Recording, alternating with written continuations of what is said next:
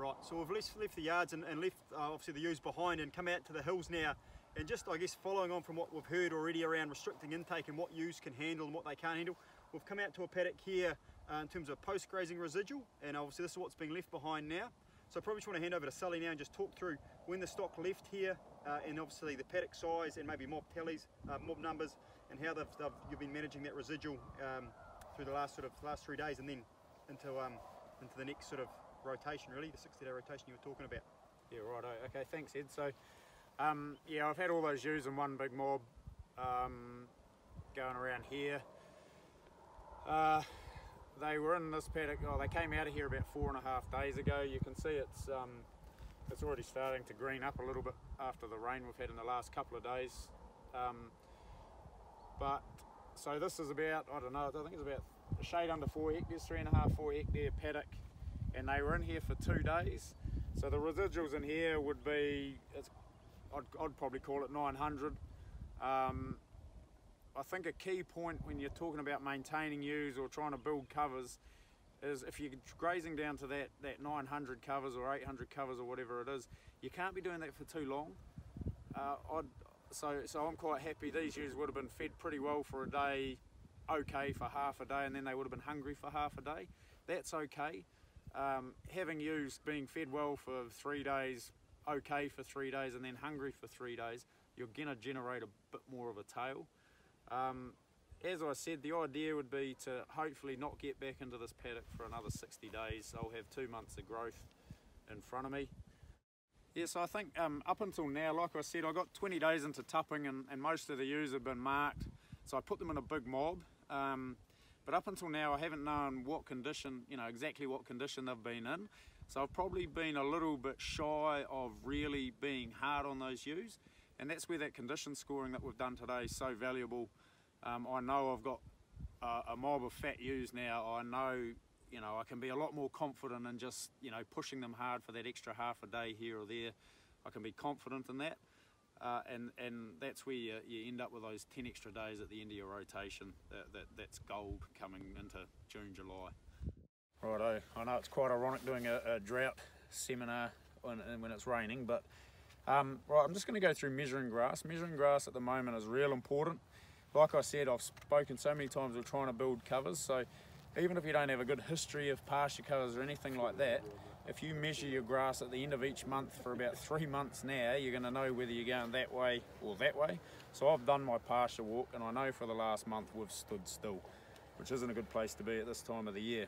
A lot of people get a little bit frustrated with measuring grass at this time of the year. It's the hardest time of the year to measure grass. I just use a sward stick. They're free and they're really simple. Where people get themselves in a bit of a tiz is around measuring rough grass. There's not heaps of rough grass in this paddock, but do I measure the green grass? Do I measure the rough grass? What am I doing? If you understand how these were calibrated, it makes it easier to know what you should be measuring, right? So a heap of years ago, a heap of research trials were done hundreds of places all over the country, and they actually cut and measured grass at different times of the year all over the country. And so they knew if you had 10 centimetres of grass in the autumn, it was roughly this much dry matter. And that took into account the fact that in the autumn you're probably going to have a bit of rough stuff around. So they were built for plate meters. So if you've seen a plate meter, it's basically just measuring the height of the pasture. And these sward sticks are no different. There's 1, 2, 3, 4, 5 centimetres up the side. You're just measuring the height of the pasture.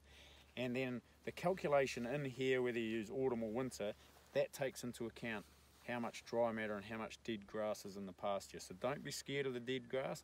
You are measuring the dead grass as well. So the way I usually do it is I'll sort of look a couple of metres away from me and I'll say, right, that spot there, that's heaps of grass. That's more grass than's probably average in the paddock.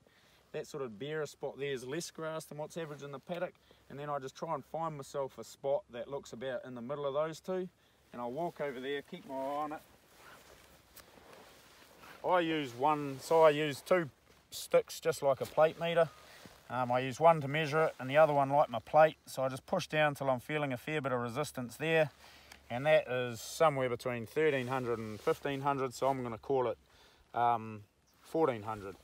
The other good thing about using sword sticks rather than plate meters or those electric probes is while I'm down here I'm noticing stuff like there's a heap of clover in here.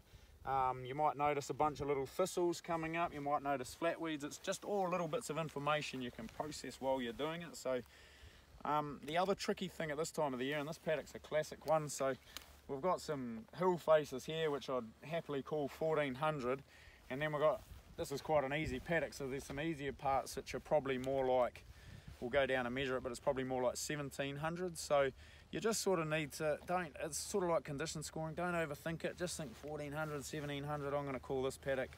There's probably more of the flat stuff than that, so I might call it 1600 or 1550 and move on to the next one. The key thing is just get out and measure some grass. It is like condition scoring, it's that, you know, that really important piece of information that helps your decisions. It just reinforces your decisions and gives you more confidence with those decisions you'll make. Okay, so I've got those light ewes that I need to do something about. We talked up the hill about residuals of 800, 900 kgs of dry matter. That's okay for a fat ewe, but it ain't going to work for a light ewe. You're not going to pick her up at that. You're restricting intake at that. So what I personally am going to do with my light ewes is I'm going to take around 100, 150 of the light tutus, and I'm just going to chuck them in with trade lambs. And the other couple of hundred light ewes I'm going to put in front of my fat ewes. So they're going to be coming into covers like this. You can see there's good pick in there, there's clover, high ME, you need high ME to put weight on things. And that works quite well, putting them in front of the light ewes, in front of the fat ewes, as long as you don't have, in my humble opinion and in my experience, if you've got no more than 15-20% of your main mob out in front, that will work okay. But you just need to make sure you're doing that calculation, which we're going to go through in a second, to make sure that your fat ewes are still getting fed well while their intake's being restricted.